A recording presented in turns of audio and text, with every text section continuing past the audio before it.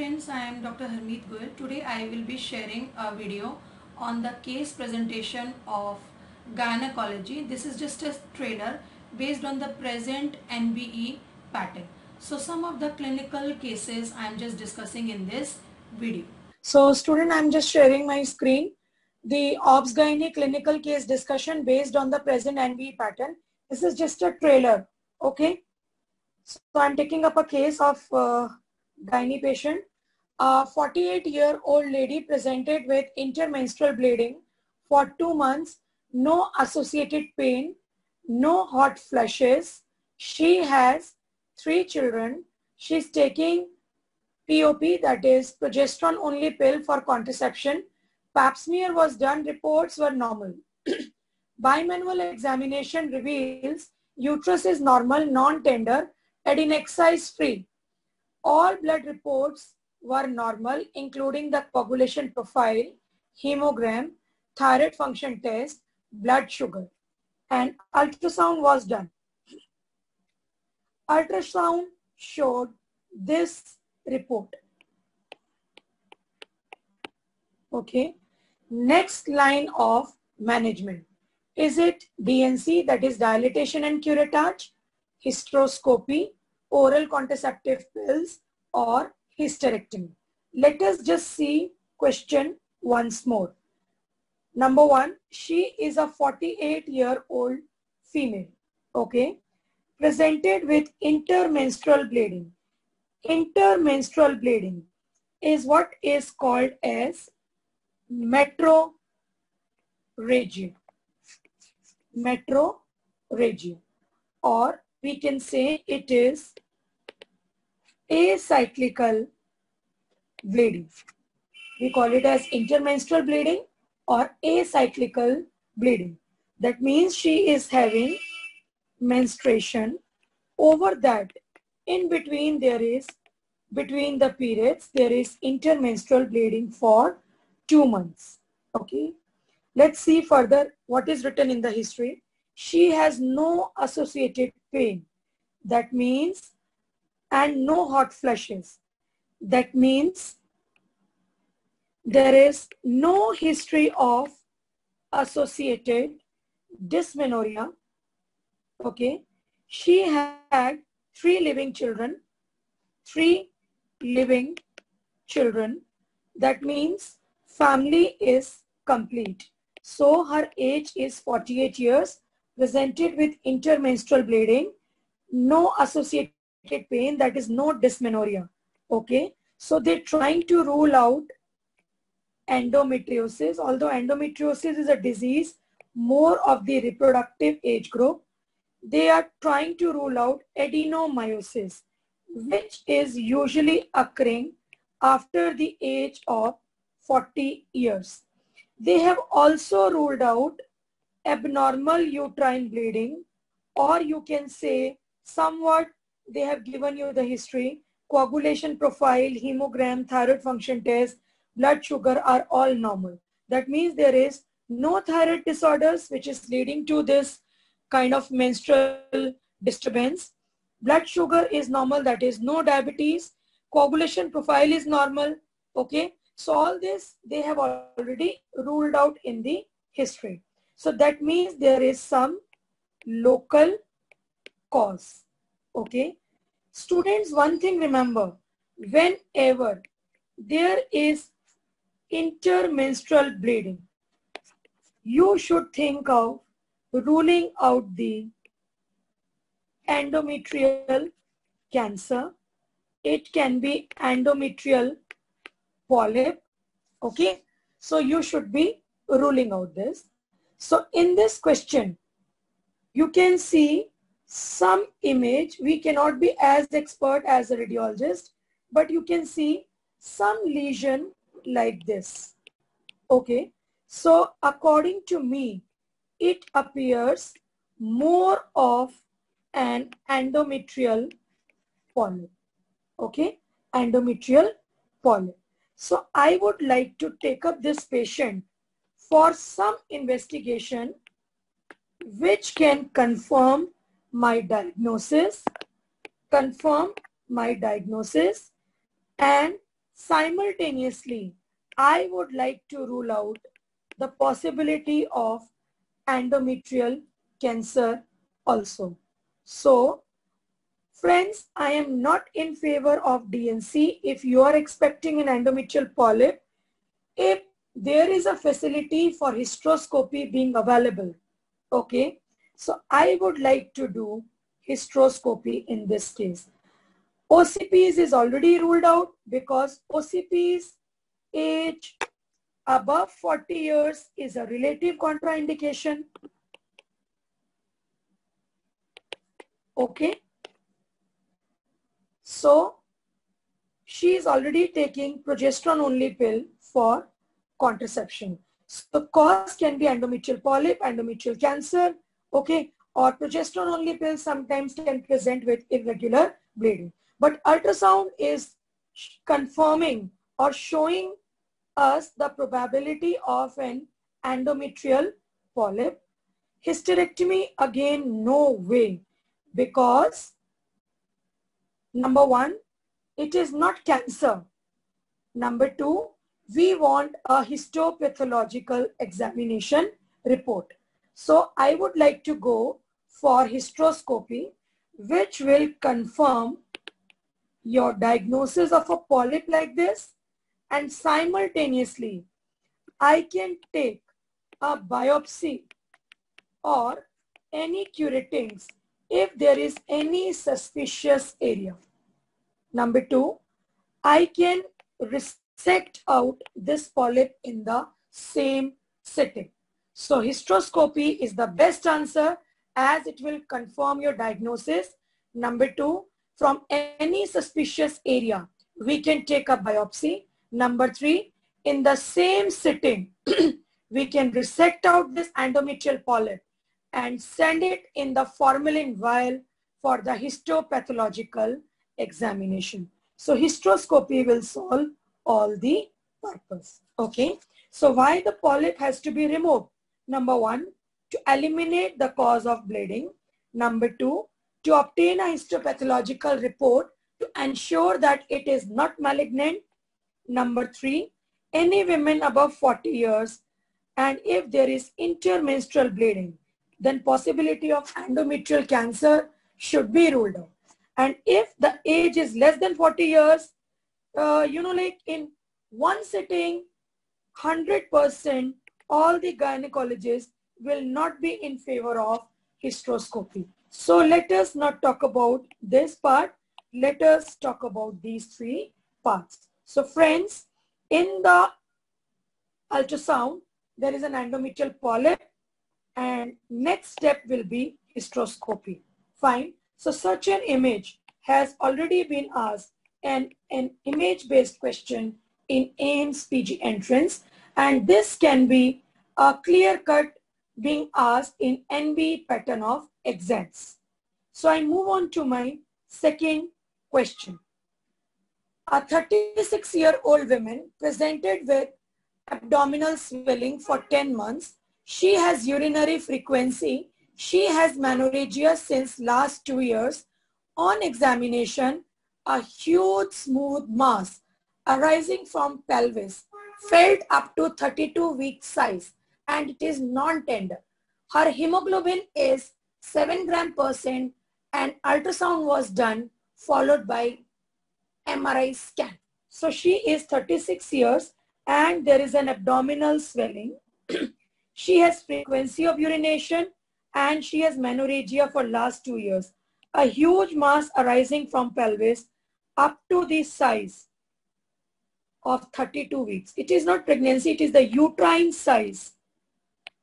So most common possibility clinically we can keep is the fibroid uterus. So friends, always first thing is to take the history. Second thing is do the appropriate examination. Third is the baseline investigation. And fourth is the confirmatory investigation. So friends, rather clinical questions are more easy for you to answer when an associated image or investigations are given. Okay. So clinically, I have made a diagnosis of fibroid uterus. but we have to keep the possibility of a differential diagnosis also. So ultrasound report is showing something like uterus enlarged, but we are not that much expert like a radiologist, okay? But it will support somewhat our diagnosis. Can you see? This is MRI. So for fibroid uterus, ultrasound is one of the important investigation, but when you want to know the exact number of the fibroid, site of the fibroid, size of the fibroids, any possibility of malignancy, MRI will be the better investigation. But in this question, both are given. So let us see what is the question being asked. What will be the best treatment for her? So students, with the investigation, it is appearing to be a big, huge fibroid uterus. Okay, big, huge fibroid uterus.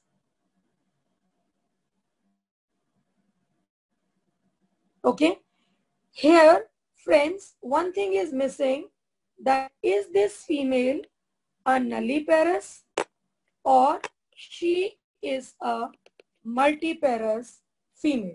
So we have to take the history of obstetric history. That is, what is the parity, what is the live issues and all. So this history is missing. So similarly will be our management. Hysterectomy directly I am not in favor of. LABH in such a huge, for LABH 14 to 16 week size of the uterus, LABH is applicable. If it is infertility or she is nulliparous, I would like to take the patient for laparotomy followed by myomectomy. But before that, I want to give the iron or blood transfusion or parenteral iron depending. Okay. Then PSC fitness is important. Then adequate blood should be arranged. Then consent of hysterectomy should also be taken. And few injections of GnRH analogs should be given. Okay. So before taking up the patient for surgery, since it is a symptomatic, it is a huge size fibroid, so I would like to go for myomectomy. If it is a nulliparous or she has a component of infertility, okay, but adequate hemoglobin should be built up to above more than 10 gram%. All the steps to preserve the hemoglobin should be taken. Adequate blood must be arranged. PSC fitness should be done. Okay. And consent of hysterectomy should always be taken. Plus, few injections of GnRH analog should be given, which will shrink the size of the fibroid so that surgery becomes more easy. Next, 28-year-old female attends gynae OPD with abnormal pap smear report and was advised colposcopy. She returned later with colposcopy report showing CIN3, cervical intraepithelial neoplasia type 3. What is the next line of management? This is a very, very typical question which in many exams it has been asked. So similar pattern has been asked in AIMS PG exam.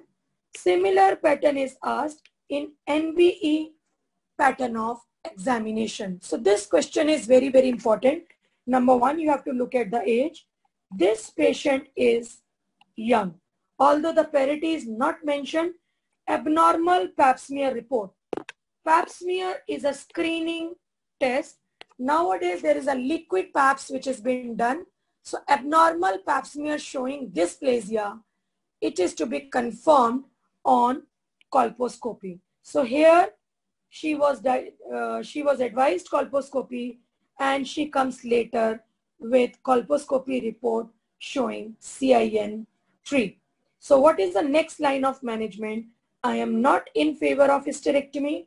Because she is young patient. Why to repeat the pap smear when the colposcopy, which is a confirmatory investigation, has already shown CIN3? So cryosurgery, which means freezing the tissues, is applicable for CIN1 and CIN2. So in modern times, LEAP is the best treatment for CIN3. LEAP is loop electro surgical excision procedure. Okay. So this is the best treatment for CIN3 in modern times. There is a loop and a low voltage blended current is used to excise the transformation zone. So since the leap has come, all the procedures have taken a back seat. Since the age of the patient is young, she has come with confirmatory colposcopy report showing CIN3. So I would like to go in favor of LEAP as the treatment for this case. Next. A 39-year-old presented with anemia. She has history of heavy bleeding, passage of clots during menses. For last 2 years, she had no gynae problem. All treatment are applicable except number 1, age, which is 39. Number 2, she has developed anemia because of heavy bleeding, passage of clots for last 2 years. She has no gynae problems, although the OBS history is not given in this question. Okay. And what all treatment is applicable to this patient except, okay. So they are not asking for further investigation. They are just straight away asking for the treatment. Let us see. So iron tranexamic acid is applicable to restore the or to treat the anemia and to treat the heavy bleeding, that is menorrhagia. So this is applicable. Since she is 39 years of age, so LNG IUCD, that is Mirena, can also be applied. Mirena is a hormone releasing IUCD. It contains 52 milligram of levonorgestrel. It contains 52 milligram of levonorgestrel. Effective period is 5 years. Failure rate is 0.1 per 100 women year, and it reduces the menstrual blood loss in 97% cases. So Mirena will be a very, very good alternative for treating such a case. In few years, she will attain menopause. But one thing I would like to mention here is, I would like to go for a DNC first in this case before I prescribe any hormonal treatment in this patient. Okay. So I want a histopathological report which rules out any possibility of malignancy, since she is almost near 40 years of age. Okay. Why to go for hysterectomy? No, there is no way that hysterectomy is recommended in this case. Endometrial ablation can also be tried if her family is complete or any medical treatment fails. So relatively, I will not go for hysterectomy in this case. Next, a 43-year-old female is referred from general practitioner to the gynecologist. Patient complaining of pain during the periods. Periods are heavy since last 3 years. Periods last for 7 to 9 days. Pain starts 2-3 days before the onset of periods. Lasts for a week. She had 2 normal deliveries. On examination, there is tenderness in the abdomen, in the suprapubic region. On bimanual examination, Uterus appears 10 week size and tender. No adnexal mass. Transvaginal scan was done and it showed like this. Appears to be uniformly enlarged uterus. Okay. So let us see. 43-year-old. She has pain during the periods, that is dysmenorrhea. Okay. And she has heavy periods. So there is history of menorrhagia, and the dysmenorrhea comes 2-3 days before the onset of periods. So that means this is congestive dysmenorrhea. Okay. She had 2 normal vaginal deliveries. Age is 43 years and uterus is enlarged, 10-week size and tender, but there is no adnexal mass. So students, this is a clear-cut classical history of adenomyosis. Adeno means glands, meiosis means muscle. Nowadays, trend of NBE exams is to give long statement questions. That is why I have come up with some special cases which is always been asked in NBE exams, and this is just a trial. Okay, I will be releasing more of my videos, okay, just to help you out. So classical presentation, that is 43-year-old, menorrhagia, dysmenorrhea, tender uterus. So this is clear-cut case of adenomyosis, and ultrasound also somewhat appears just like that. Okay. So clinically also, it is not fibroid. Fibroid doesn't present like this. It is not endometriosis because it is written that adnexa is free. And most common site for endometriosis is ovary, where it is chocolate cyst, ovary. So ovarian cyst is also ruled out. So this is adenomyosis. Okay. Adenomyosis, if you have any doubt, the next line of investigation for adenomyosis is MRI scan. And confirmatory is always the histopathological examination in case you decided to go for surgery. So just to explain, I have taken 2 more images.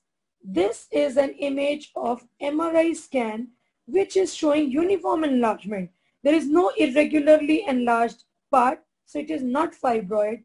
And this is another image which is a laparoscopy image showing adenomyosis, that is endometrial glands in the myometrium, and you can see uterus is uniformly enlarged. So it is not fibroid, it is adenomyosis. Usually adenomyosis is most of the time associated with endometriosis. So I framed next questions just to help you out and just to give you a clinical scenario or a more idea of clinical questions. Okay.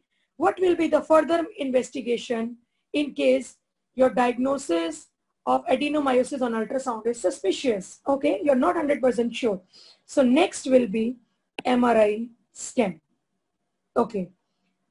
All treatments are applicable in this case except, okay, tranexamic acid and mefenamic acid, yes, to treat menorrhagia and to treat the pain of dysmenorrhea. Okay. GnRH analogs can also be tried. LNG IUCD can also be tried. Hysterectomy, although as a first line we don't do, okay, we can always offer her Mirena, hemetinics, hemostatic drugs, GnRH analogs, but uterine artery embolization is not applicable. Uterine artery embolization is usually done in case of fibroid uterus not responding to medical treatment. Uterine artery embolization is also applicable in case of PPH. Uterine artery embolization is also applicable if there is cervical ectopic pregnancy. Okay. So this is not such a case. So I would like to mark the answer here as uterine artery embolization has no role in adenomyosis. Next, a 14-year-old girl has come to gynae OPD with her mother. Her periods have not started. Okay, she has not developed the breast, nor the pubic hair, nor the axillary hair. She is the shortest girl in the class. On examination, her height is 120 centimeter, weight is 58 kg. She has wide neck, nipples are widely spaced. This is on the examination part. Ultrasound was done, shown a small sized uterus and bilateral ovaries were small. No follicles were seen. Next investigation. So clinically, all of you know, this is clear-cut case of Turner syndrome. 14-year-old girl, no menarche, no thelarche, no pubarche started. So 14-year-old girl, thelarche, pubarche, menarche, not started. That means ovaries are not functioning. Plus, she is short stature, plus nipples are wide, plus no follicles. Okay. So what will be your next line of management? So congenital webbing, widely spaced nipples, stature you can't judge from the image. Okay. There's cubitus valgus deformity and they have congenital heart disease also. So always confirmatory for Turner syndrome is karyotype. That means 45XO. So friends, that's all from this trailer part. I will be coming up with my subsequent videos on clinical case presentation. Thank you.